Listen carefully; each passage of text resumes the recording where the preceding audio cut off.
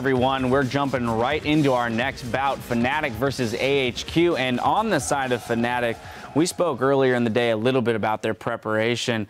I want to go to you, Sheepy, because that was a big point for you, and we feel they executed pretty well in their first game of the day. Yeah, I think they are bringing a little bit of the European mentality in there, going with a off-meta pick against TSM, and we've heard before that TSM is struggling against those kind of unexpected picks and struggling to adapt in the match.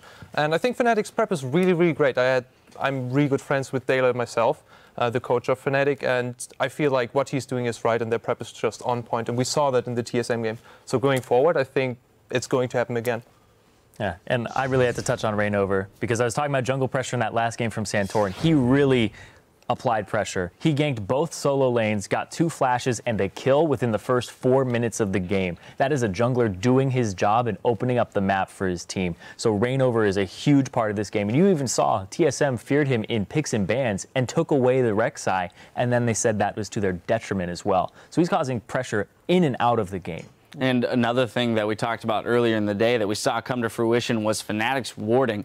98 place wards to TSM's 76. Yellowstar alone, 41 to Lust Boys, only 27. So, vision control definitely allowing for some of those aggressive moves around the map earlier and in a much safer fashion. Yeah, and allows Huni to make those TP plays that he's all about. Absolutely. Now on the side of AHQ, though, what are we expecting them to do after we saw them with such an aggressive style there against EDG earlier? Yeah, if Fnatic play the same kind of game, repetitive ganks, try and camp out lanes, expect AHQ to do exactly the same thing. This is going to be another one of those matchups where we see two teams play very similar styles. We saw it once before with Mountain and Clearlove. Expect the exact same thing. An early game jungler trying to get into the lane, affect it early, and I think that it's going to be very interesting to see who can get their laners ahead. I think a curious thing about this is the mid lane champion. So Westdoor plays Zed, Fizz, Karthus, Twisted Fate. Almost every champion that Vivien plays gets countered by that. You got the Ahri, you got the LeBlanc, you got the Zed, you got Xerath if need be. This is going to be a lot of mid lane bans tossed around for this matchup. And Fnatic has red side, which means that they get the last pick. So I don't know what Westdoor is going to have to pull out for this match to come out ahead in the lane. All right, well, this is AHQ's chance to throw their hat in the ring to contend for one of those top 4 spots to go into the bracket stages. As we head over to the casters for this match, Yellowstar shares with us his journey from joining Fnatic to now being the veteran leader with a team of fresh-faced players.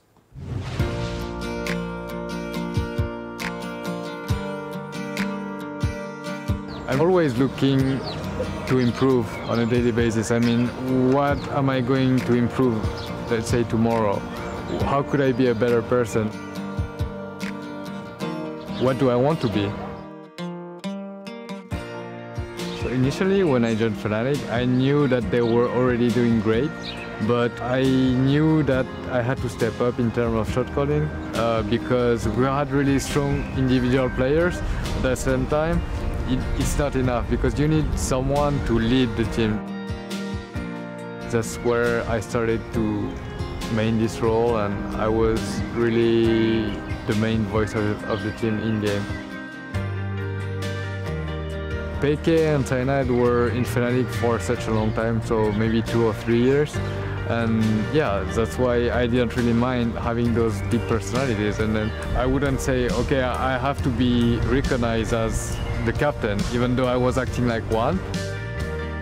I knew I had my place, and I was just happy as long as everything works out, because all I could wish for is the success of the team. Fnatic are dethroned as the champions of Europe.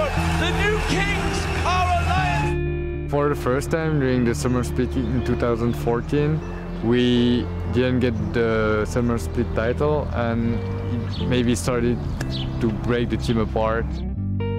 I felt like we were not respecting each other anymore as workers, even though we were still friends. So the barrier got broken in a sense. Right afterwards, when we didn't pass the group stage, it was a huge disappointment for us because I had really high expectations for Fnatic. For us, not going through the group stage, I felt like crushed. Actually, I was retiring right after the World Championship. I was like, maybe it's not worth for me to keep trying, because if I cannot do this by playing maybe 15 hours a day, then it's going to be impossible for me. Then I was given the chance to rebuild a new team, and I was like, okay, let's see how it goes. I hope it's not going to be a sinking boat, but I'm going to do my best and try to build it for Fnatic. Without Fnatic, I wouldn't have gotten my spot into eSport maybe, so I kind of had the feeling that I had to give them back something. Starting the season with a whole new roster was actually worrying.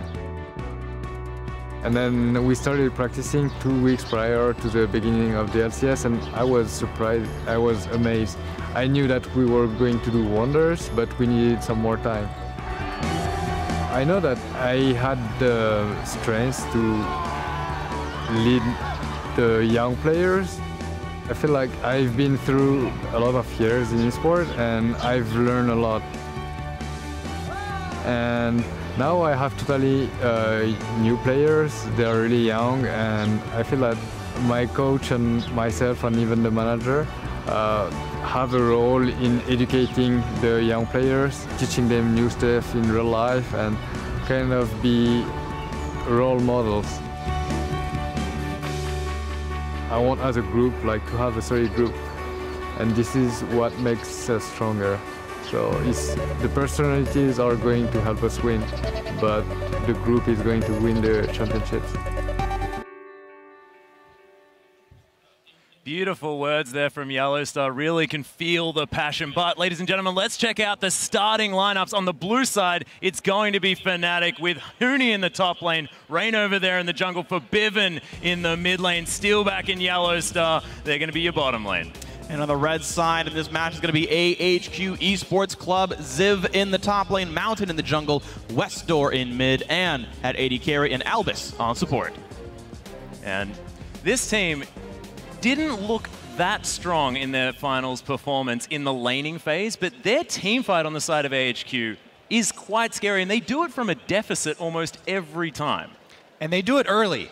Yeah. They like to focus on those early dragons and start fights. So that's why I think that looking at the bottom lane and having both of these teams with top laners that have very high impact teleports to teleport to the bottom lane very early on for those team fights is going to be really important in this pick ban phase. I do expect AHQ to continue focus Huni, maybe try and ban him into a situation where he's on the Vladimir or something like that. We'll see that happens. We get ourselves into champion select on this one.